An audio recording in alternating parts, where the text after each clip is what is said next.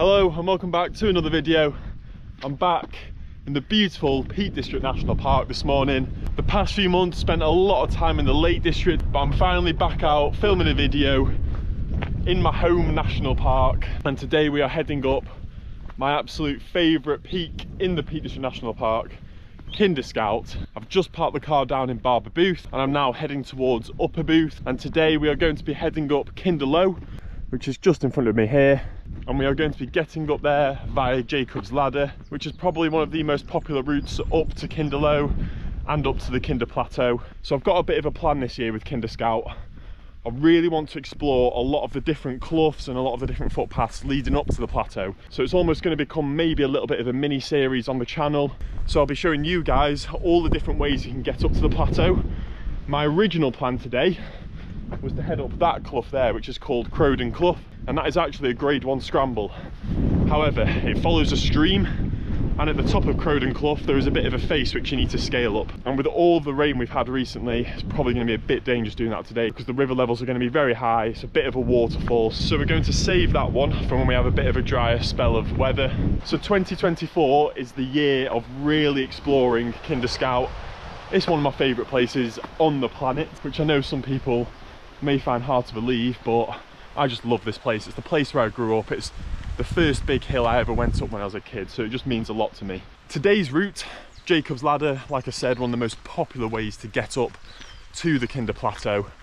Once we're up there, we're going to go to Kinder Low, which is where we'll find one of the 3 trig points that sits on the Kinder Plateau. And from there, we're going to head straight across the southern edge, through the wool packs, past Crowden Tower, past the top of Crowden Clough, past Grindsbrook Knoll. And I think today we're going to go down Grindsbrook Clough, which I don't think I've done for a very long time. I usually come up it because it's a really nice way to get up onto the plateau, and I have already filmed a video, filmed a few videos actually where I've gone up that way. But today we're going to come down it, down into Edale, and then yeah, I'll head back over to Barber Booth. Just thought I'd quickly show you that blossom because we are now on the 19th of March and we've had some really mild weather. We've had a lot of rain, but it has been really mild this week. It was 15 degrees on Sunday and it finally feels like spring might actually be on the way. It's about 13-14 degrees, it's a bit overcast, probably going to get a few showers, but I can see Kinder Low has some sunshine on it at the moment, so fingers crossed we get a few rays on the walk as well. We get a nice little view of where Kinder Low is now, where the sun is shining, and Jacob's Ladder just kind of goes up that valley there. It's going to be an awesome route. I'm so gassed to be back out on Kinder, and I'll probably catch up with you now at Kinder Low Trig Point, and yeah, I'll show you all the views as usual. Thanks for watching the video and I hope you enjoy it.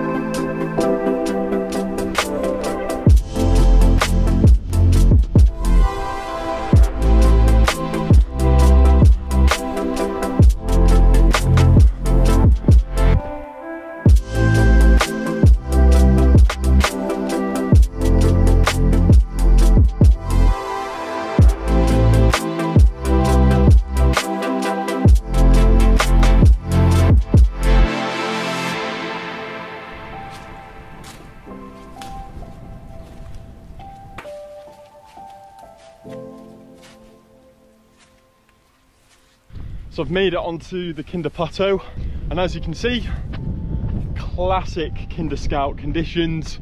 The clag has unfortunately rolled in, so we haven't got those beautiful views at the moment. I'm sure it will pass, but this happens all the time on Kinder, and it's why it can be quite a dangerous place at times, because one minute it's crystal clear sunshine and then the clag can just roll in like that, and yeah, people get lost up here all the time. It's really easy to go wrong because the plateau is so vast and big.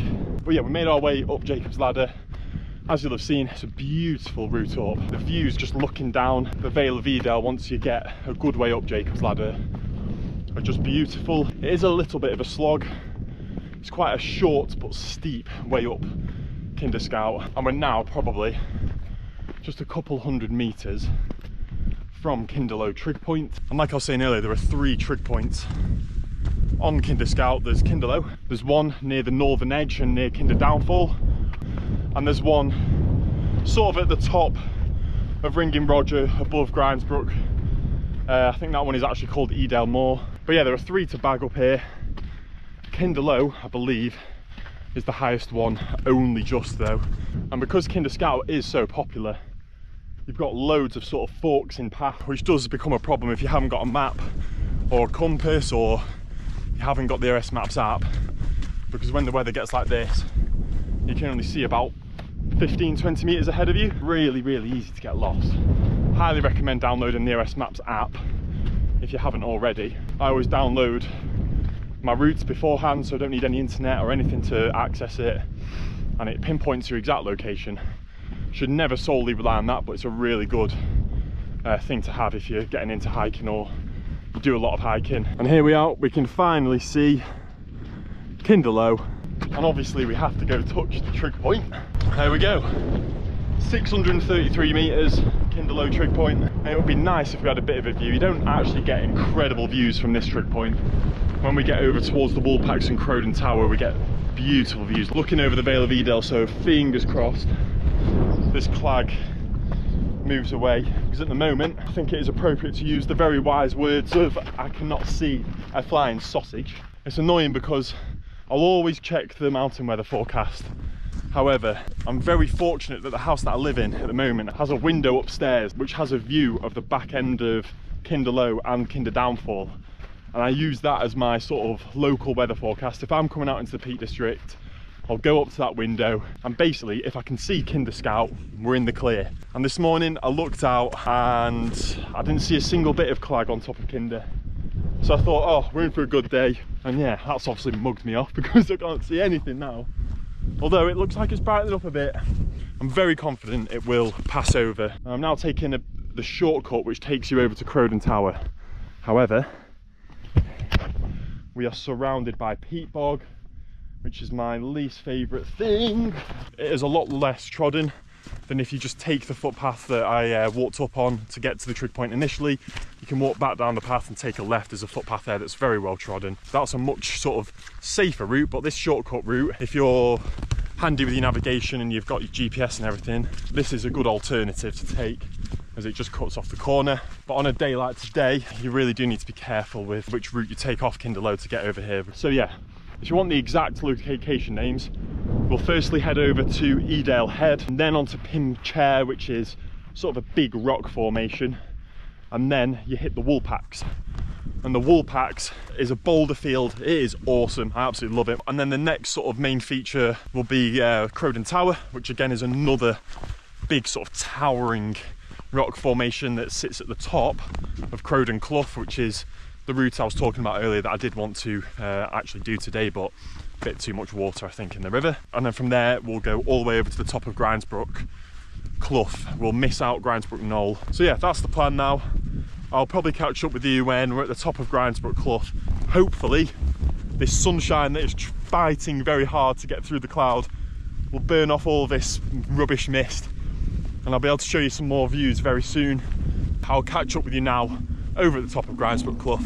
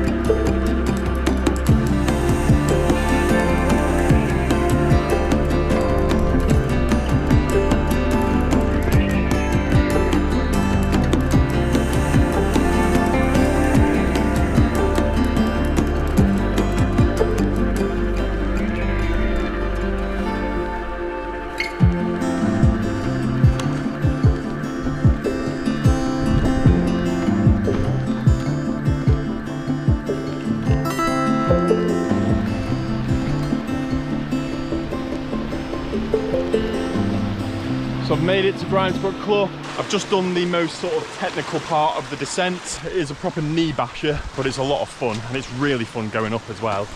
And we're at the fork now in the clough, so I've come from that direction up there, and when the sun is shining on this clough, it is just absolutely beautiful. I love, love, love Grimesbrook Clough. It's one of my favourite ways to get up to Kinder. I will not be doing a new video of me going up this way in this sort of Kinder Scout series I'm going to do, as I've already filmed a few routes going up there. So if you're wanting to watch a video where I do make my way up Grimesbrook Clough, there's plenty to be found on the channel, but you can see why I love it. And the thing I love the most about these cloughs and Kinder Scout in general, the colours and everything, the wildlife, they change so drastically during the seasons. In the autumn you get the really burnt orange dieback from all of the ferns and bracken. Even in the winter you have all the green mosses and it looks a bit more sort of rugged. And then coming into the spring season, everything starts to flourish with colour again. And when you get to summer, that's when Kinder Scout comes alive, because it is covered in heather and the moors just light up with this purple glow. Last summer, because we didn't have a really sort of hot spell in the middle of summer this year, we had a very early sort of heat wave in June and it never really got going again. The heather seemed to just love that, because it didn't die back very quickly, and yeah, it's probably the best I've ever seen it last year. It really is just a beautiful part of the Peak District. This clough goes all the way back down to Redale, which is a very popular point to start a route up to Kinder Scout, but I'll show you the route all the way down into Redale. But yeah, hope you enjoyed the last sort of stretch down into Redale, because it's an absolute stunner and the sun is shining, baby. It's absolutely beautiful.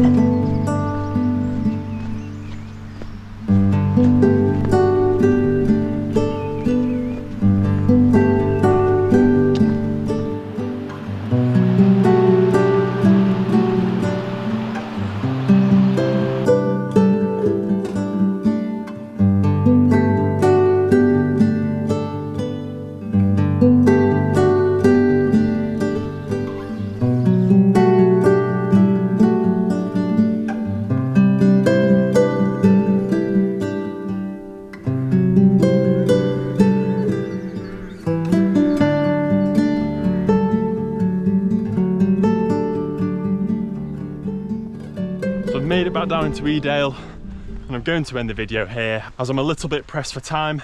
What a beautiful end to the walk. Coming down Grimesbrook Clough, the sun was shining, I'm in my t-shirt and it's only March. Such a beautiful day out on Kinder, and it was great to see so many other people out enjoying it as well. Feels like everyone has got that spring mood, even though it's supposed to snow this weekend.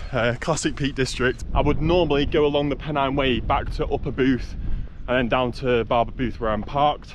So that's the route I'm going to leave in the description, not this road route, because this road route isn't very safe and it's not very nice either. There's a couple of footpaths that will take you over to Upper Booth and Barber Booth, so I will leave that route in the description. But yeah, what a beautiful day out on Kinder. Loved every second of it. The route so far has come in around 12.5 kilometers. There's lots of other options if you wanted to extend it or shorten it. You could come down Grindslow Knoll, especially if you didn't want to go down Grindsbrook Clough with the technical bit. Grindsbrook Knoll is a bit more of a gentler way back down to Edale, and if you wanted to extend it, when you're at the top of Grindsbrook Clough, you could walk all the way around to Ringing Roger and come down to Edale that way. So you've got a few options, and like I was saying earlier, this is going to be the start of a little bit of a mini series on the channel where I'm going to be doing a few different routes up Kinder, going to explore a lot more of the cloughs and the lesser sort of popular routes up, and we will definitely include some wild camping in these routes because I'm itching for a wild camp. I actually met a lad on Grindsbrook Clough today who said that he'd watched some of my videos and that's why he was going up that route, and I just love to see that. I absolutely love it, and that's the whole reason why I do these videos, is to try and encourage more people to get out in the peaks, Lake District, Snowdonia, Scotland, because for me, especially after winter where it's been dark, and yeah, you wake up in the morning, it's dark, you go to work, it's dark, you leave work, it's dark, and it affects the noggin a little bit. But getting out, even if it's just for a little walk around your park or just a nice little stroll on the Monsell Trail in the Peak District, it is so good for your headspace, so good for the noggin. I feel on top of the world right now, and I've had a long few days at work and I'm pretty tired. But yeah, this is and will always be my sort of go-to therapy for clearing out the noggin. Great to know that a few of you are watching these videos and using them as inspiration to get out. If I could just do that for one person, it's mission complete. But anyway, I'm going to stop talking because I'm going on and on. Thank you so much for watching the video. Thanks for all the love, all the likes, all the new subscribers, all the comments. It means the world. And I'll see you in the next one. Cheers.